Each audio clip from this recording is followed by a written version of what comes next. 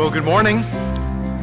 Again, we'd like to welcome you to North Isani Baptist Church, and we're grateful for each of you to come. Let's take a moment before we open God's Word to offer a word of prayer. Father, we thank you, Lord, for this day, God, for an opportunity again to work through the book of Exodus. God, understanding, Lord, that it is about salvation. It is about a time, Lord, where a nation a people was saved. But, Lord, it was also about your saving power. And, Lord, ultimately, God, what you were saving them from. And God, and even an eternal salvation that is yet to come. God, we see the shadows throughout, Lord, that are so applicable to our lives today. And so, Father, as we open up your holy word, we pray that your Holy Spirit will be with us. God, filling us, uniting us, blessing us, Jesus, with the strength of your power and understanding and wisdom to understand, Lord, the goodness found in your word. We pray that you will do this for your glory, and in Jesus' name, amen.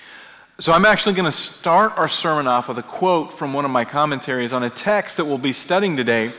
And it's going to set the stage a little bit for a tension that we're going to have to work through in Exodus 19. And so Philip Ryken says the following, and he uses some big words, but hang in there with me.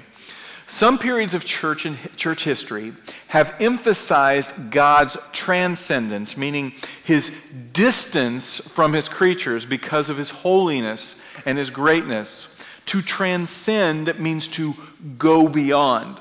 Transcendence is otherliness and separateness from everything that he's made. When people see God as transcendent, they approach him with awe and wonder. This was true in the Middle Ages when great cathedrals were built to praise God's lofty majesty. At other times, the church has emphasized God's immanence, which refers to his nearness and his relatedness to his creatures.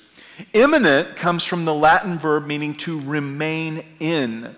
So to speak of God's immanence, therefore, is to speak of his close personal involvement and interaction with his creation.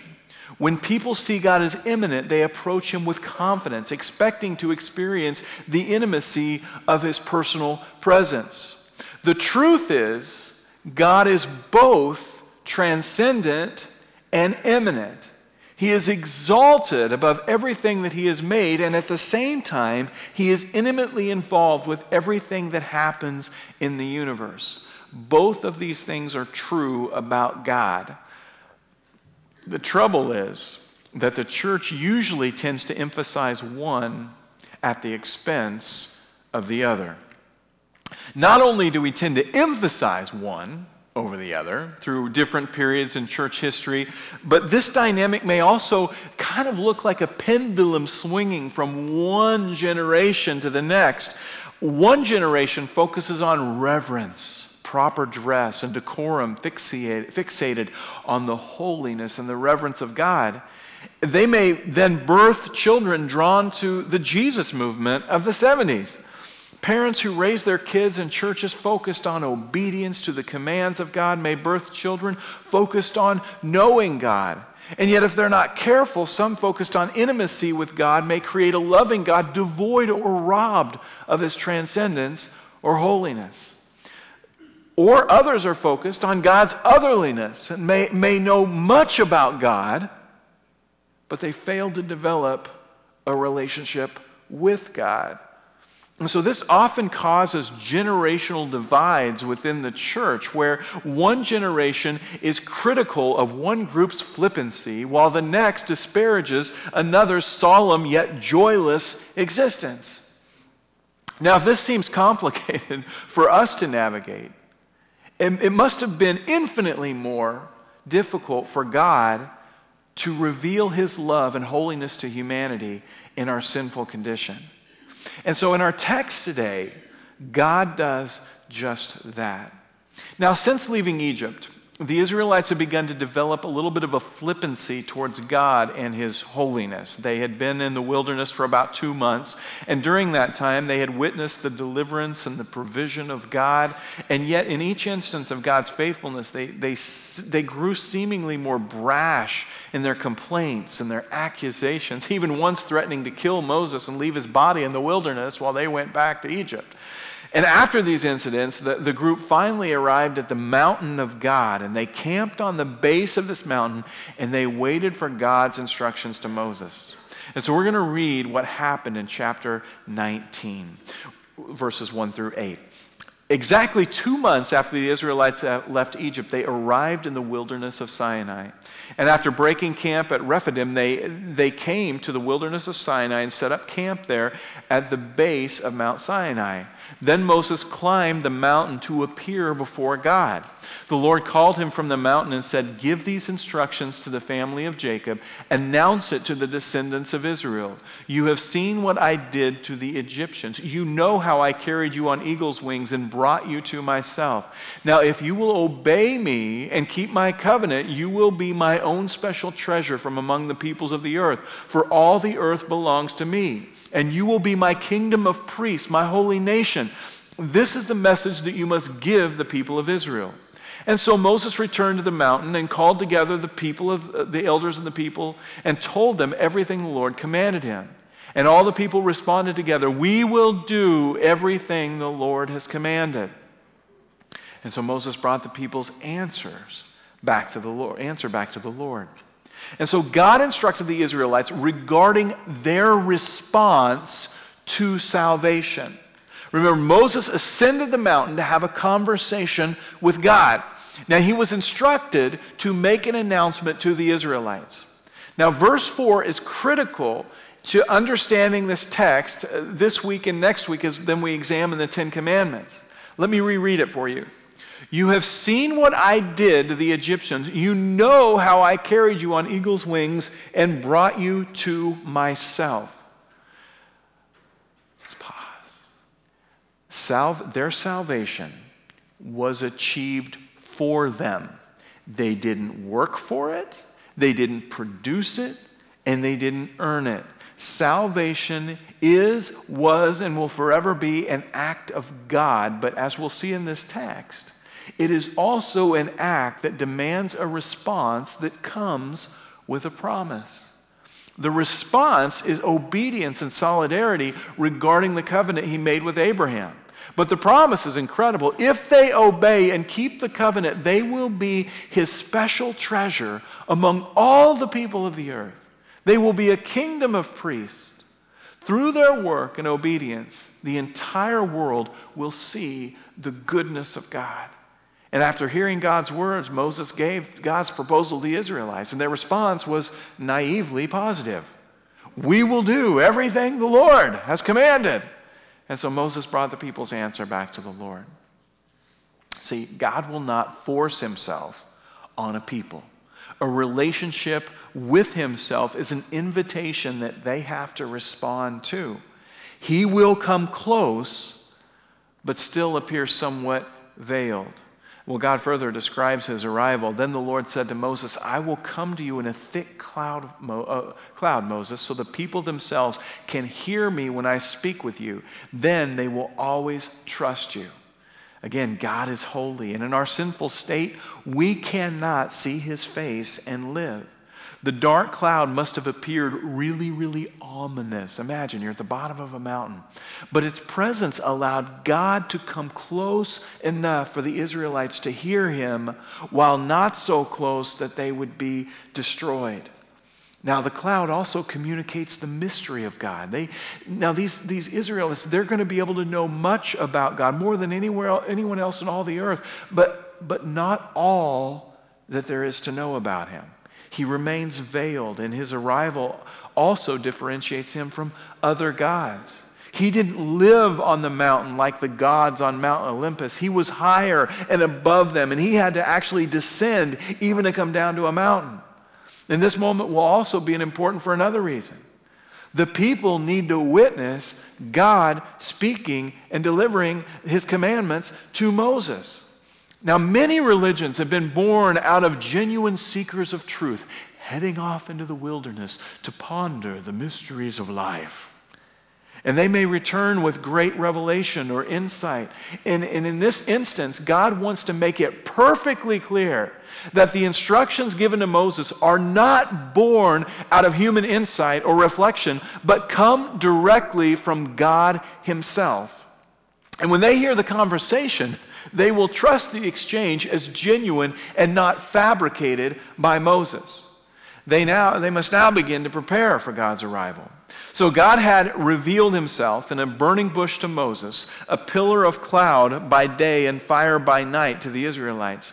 This image led the Israelites throughout the wilderness from camp to camp, and they were preparing for God to come much, much closer. And how should they respond when God comes near? Well, let's read again, starting in verse 9. Moses told the Lord what the people had said, and then the Lord said to Moses, "Well, go down and prepare the people for my arrival. Consecrate them today and tomorrow, and have them wash their clothing. Be sure that they are ready on the third day, for on that day the Lord will come down on the mountain Sinai as the people watch. Mark off a boundary all around the mountain. Warn the people, be careful, do not go up the mountain or even touch its boundaries. Anyone who touches the mountain will certainly be put to death. No hand may touch the person or animal that crosses the boundary. Instead, stone them or shoot them with arrows. They must be put to death. However, when the ram's horn sounds a long blast, then the people may go up the mountain." So Moses went down to the people, and he consecrated them for worship and washed their clothes. He told them, "Get ready for the third day, and until then abstain from having sexual intercourse." And so they have 3 days to prepare for God to descend on this mountain. First, they're supposed to wash their clothing. Now, this isn't an ancient mandate to wear a suit and a tie and a long dress to Sunday worship. This is an outward act intended to reflect an inward righteousness. And secondly, they were to set up a boundary around the mountain's base. They weren't to explore, they weren't to climb, they weren't even supposed to get close to the edge. They were to be hyper aware of God's coming. Any person or animal crossing the boundary was supposed to be put to death, but they weren't supposed to chase him down like, "Oh no, don't go there, I'll grab you." No, you're supposed to shoot him with an arrow. Whether someone was drifting past the boundary or defiantly approaching the line, they were to stone them again or shoot them with an arrow. They mustn't lose their chance to experience God's approach by chasing an animal or a person down. And lastly, they were abstained from sexual intercourse. Now, this isn't intended in any way to communicate God's disapproval of sexuality. It is appropriate when enjoyed within the covenant of marriage. Their abstinence was designed to point them to a more significant relationship and a more important covenant. It would also allow them to give their undivided attention to the details of God's law and covenant. They were to wait until they heard the sound of a ram's horn, and then they could approach the mountain. Now, I grew up in thunderstorm country, right? Like Kansas, that's what we do for enjoyment. So you walk out and you see the clouds would slowly start to darken, and then lightning would begin to fill the sky. Thunder would begin to crack the silence, and rain or hail, unfortunately, would pour down from the sky. And if you aren't used to a thunderstorm, it can be really, really frightening.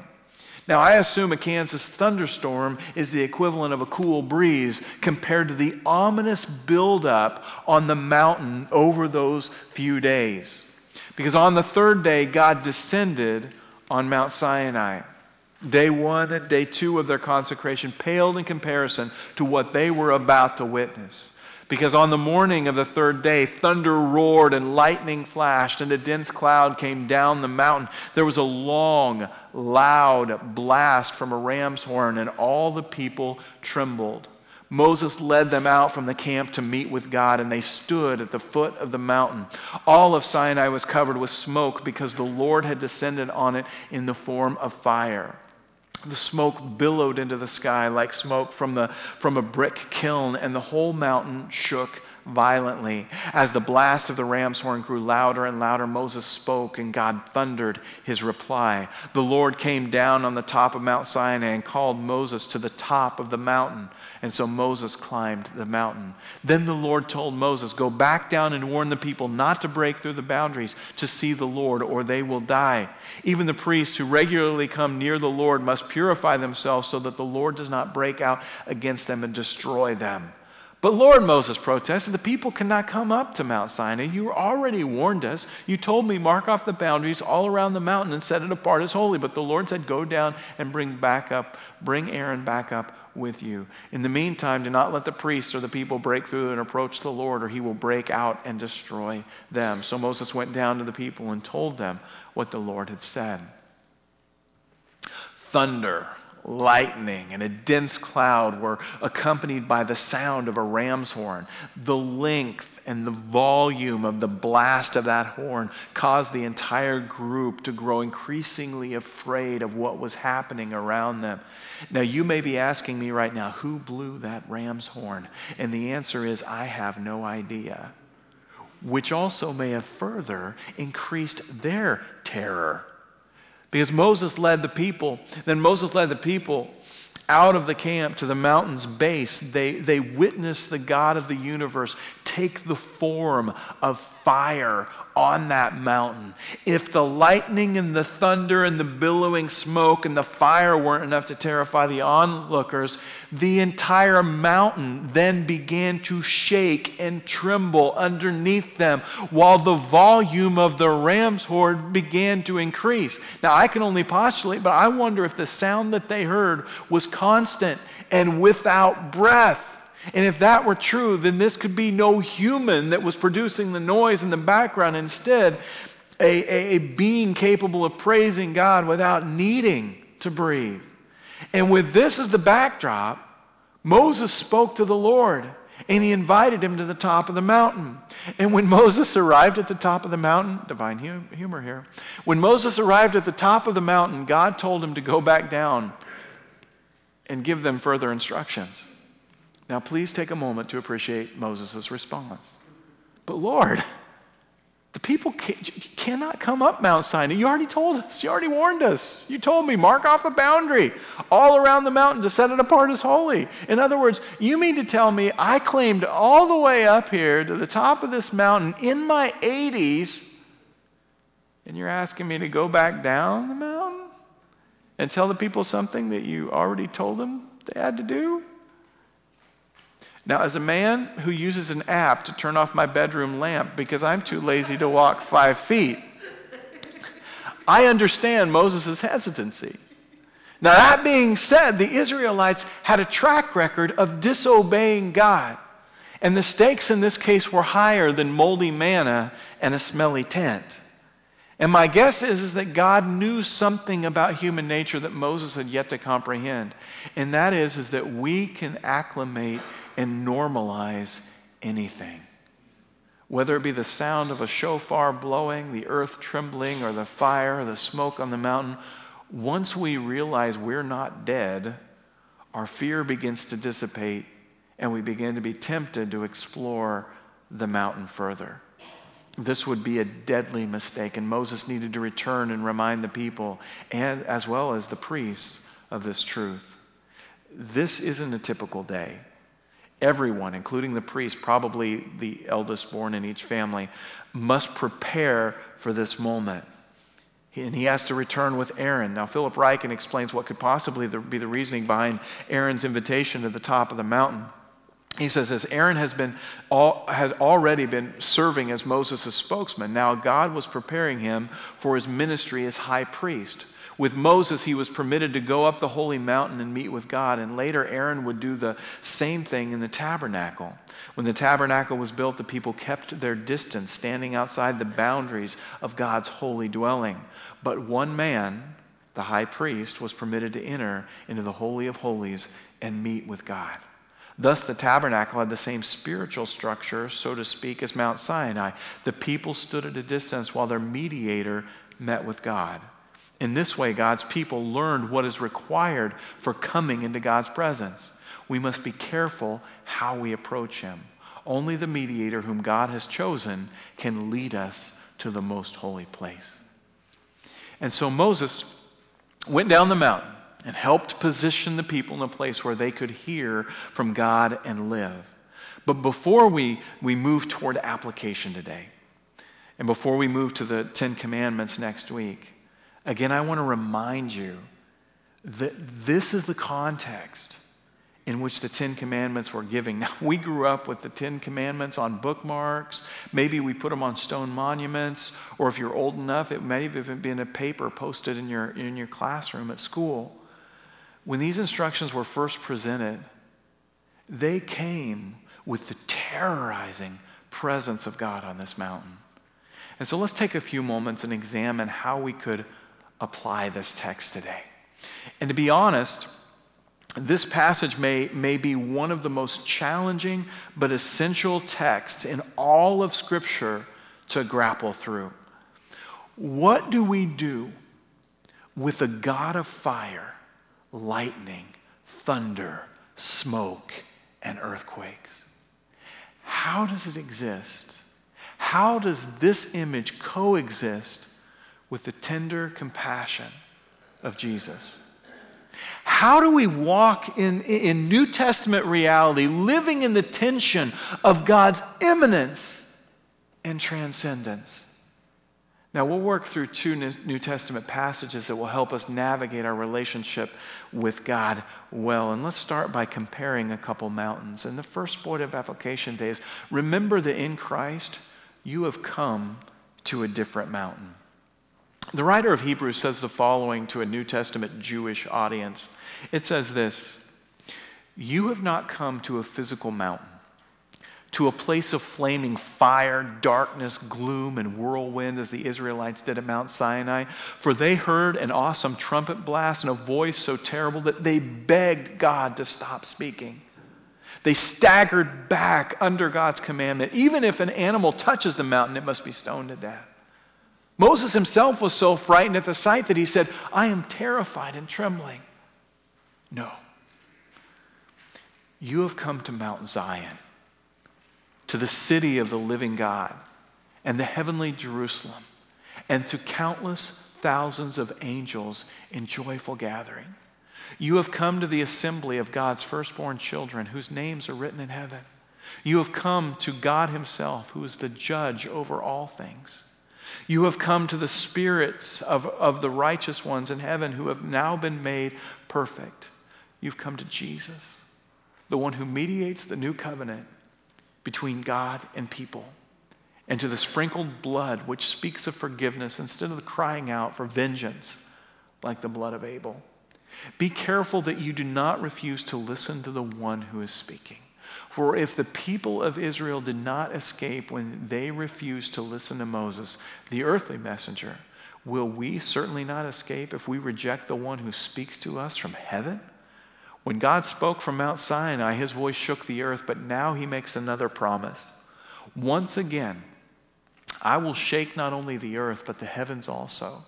This means that all of creation will be shaken and removed so that only unshakable things will remain. And since we are receiving a kingdom that is unshakable, let us be thankful and please God by worshiping him with holy fear and awe. For our God is a devouring fire. Now, one of the nuances of our individualistic American minds tends to ignore the ancient cities tends to ignore that ancient cities and worship of deities often happened on mountains or high places. They would organize their societies, their cities on elevated terrain. And in these places, they would form societies and identify identities that would be unique from other people groups. See, when God visited the people at Sinai, he did the same thing. He meant to give them a law intended to identify them as God's chosen people. And so corporately, they were to be priests showing others the goodness of God. Their behaviors did not save them, but demonstrated that they understood what God was saving them from. They were to be a countercultural community. And they failed. They assimilated into the culture and they ended up becoming like it. Their story highlighted the need for a new and a better mediator than Moses, a new and better high priest than Aaron, and a new and better king than David. And so Jesus has brought us to a new mountain, much different than the one at Sinai, where everyone was scared to death at God's approach. His closeness exposed their sin, and a wrong move might represent the end of their lives. And yet contrast that to the words describing Mount Zion, a spiritual, though someday again physical, mountain. It was a city filled with countless angels rejoicing. We come as firstborn children, inheriting a future that we did not earn, and join others who have gone before us years, centuries, even millennial past.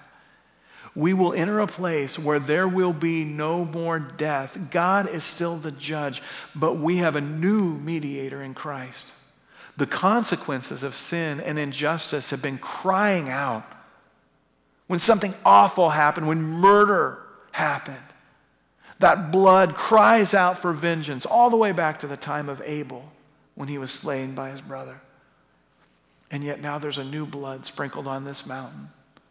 It's the blood of Christ that instead speaks of our forgiveness.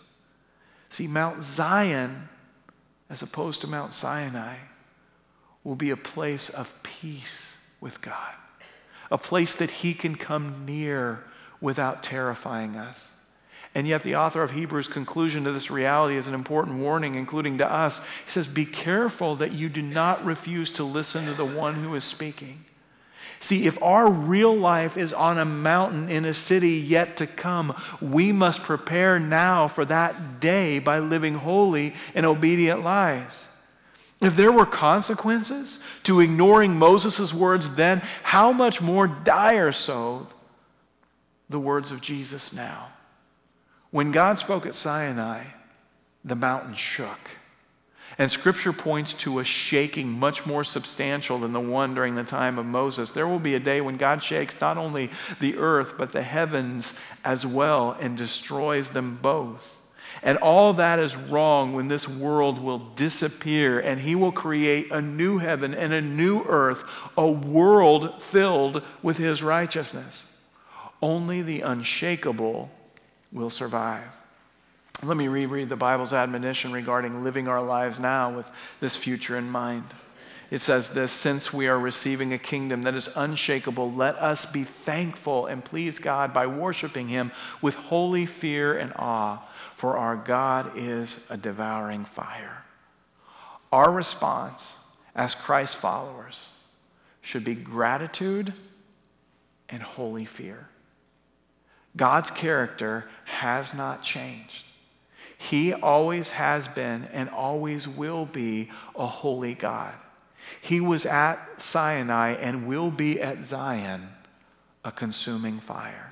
And that leads to our last point today, and that is to develop a healthy and proper fear of God. Now, the idea of the fear of God is often misunderstood in the church. The book of Proverbs begins by reminding us that the beginning of all wisdom is the fear of God. And yet we struggle with what this means. Are we commanded to be or encouraged to be scared of God? Others believe the fear of God is intended to be more like an reverence. Ooh, right? And then we might read texts that seem to discourage the fear of God. Like 1 John 4:16 through 19 says, God is love, and all who live in love live in God, and God lives in them. And as we live in God, our love grows more perfect, So we will not be afraid on the day of judgment, but we can face him with confidence because we live like Jesus here in the world. Such love has no fear because perfect love expels all fear. If we're afraid, it's for the fear of punishment, and this shows that we have not fully experienced God's perfect love. And so in this text, John reminds us of God's immanence, his closeness. He desires to be close to us. And in Christ, we can come near to God, for God is love. And when we live in him and we live in his love, or when we live in him, we live in his love. And so how do we both love and fear God?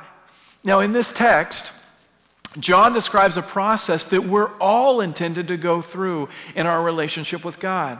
But the process is connected with an event, and that is the day of judgment. And often lost in our understanding of God's salvation is a misunderstanding of God's judgment. We rightfully deduce that God's salvation saves us from the eternal separation from God in hell. We wrongfully assume that there will be no judgment for you and I as the believer. 1 Peter 1 speaks to the judgment of believers. It says, "And remember that the Heavenly Father to whom you pray has no favorites. He will judge or reward you according to what you do. So you must live in reverent fear of him during your time as foreigners in the land. For you know that God paid a ransom to save you from the empty life you were living. And the ransom he paid was not mere gold or silver. It was a sinless, spotless Lamb of God. God chose him as your ransom long before the world began, but has now revealed him to you in these last days for all to see." See, in both Hebrews passage and in this one, it refers to the fear of God as a motivating factor in our lives. I will stand before God someday and give account for everything that I have done and thought and not done in my life.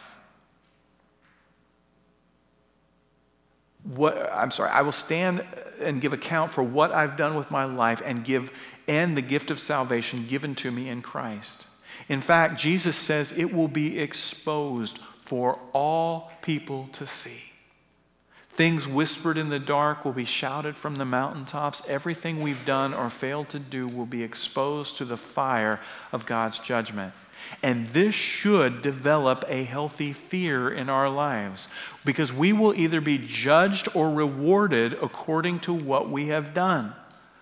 Now, I no longer fear the eternal wrath of God, but the fear of God, God's sifting of my life, does impact what I do now in preparation for that day. Did I serve God while I was here? Did I serve myself?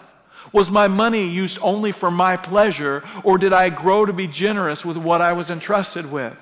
Was I quick to forgive, or did I grow bitter towards others? Did I see others as God saw them, or did I harbor a judgmental attitude? And Scripture is clear. This is the beginning of wisdom. It helps restrain the desires of the flesh and entices obedience, but it doesn't end there. Because see, over time, as we remain in God's perfect love, this fear is slowly replaced. John even says that perfect love drives out all fear. See, it's about our motivation for our behaviors. It's good and it's right to allow the day of judgment to impact how we serve, how we give, how we obey, but it shouldn't be the sole motivation for our work. It is the love of Christ that should compel us. This is why learning how to pray is so important. This is why allowing the gospel to renew your mind is so critical. It's why allowing ourselves to be loved by God in our broken state is necessary for our growth. Our flesh has been crucified, but it isn't dead yet. It still screams out, begging us to indulge in this temporal world. The wrath of God is squarely focused on eradicating this part of our life. The fire of God's holiness burns against our selfishness, first because he hates sin, but secondly because he sees what we don't.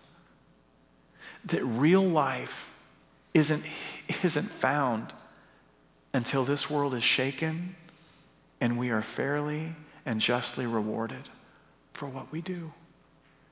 Now, can I be vulnerable with you for a minute? I'm not there. I want the love of God to compel me, but there are times when my motivation is still the fear of God. And to that extent, I suppose it'll always be that way to some extent until the day of judgment. But there may be also moments where my actions show I don't love God or fear him, but I hope to grow. I want my actions to reflect a man who loves God and is loved by God. And John reminds us of how this happens. He says, so we will not be afraid on the day of judgment, but we can face him with confidence. Hear this part. Because we live like Jesus lived in this world. One of my greatest hopes as your pastor is that someday on the day of judgment, you as the people I served will not cower in fear where he has to coax you towards him. But you will see the fire of God and you'll run to it with arms open wide. But see, this happens first when you switch mountains. See, God hasn't changed, and if your heart hasn't submitted to him, you're on the wrong mountain. God's approach will mirror the experience of Sinai. You will be terrified and desire to run from God, and hell will be the only place you can escape that type of a presence. And for the believer, we still start by fearing this day, which alters our moral behavior, but as the love of Christ fills our life, fear begins to dissipate. And we can face this day with confidence because we will live like Jesus did in this world. Don't end with moral conformity. Let the love of Christ compel you to live under his kingdom authority. Let's pray. Father, we thank you, Lord, for this day and an opportunity to go through a not an easy passage, one that's a little bit scary and one that seems incongruous to, Lord, incongruent, Lord, to what we saw in the person of Jesus. And yet, Lord, when you came and when Jesus came, fully God and fully man, he never once minimized your holiness. He never once diminished your fire. Instead, he satisfied it. Instead, he became our high priest. He became our mediator. And he became the blood that instead of cries out for vengeance, offers forgiveness. Thank you, Lord, for what you've done. We pray this in Jesus' name. Amen.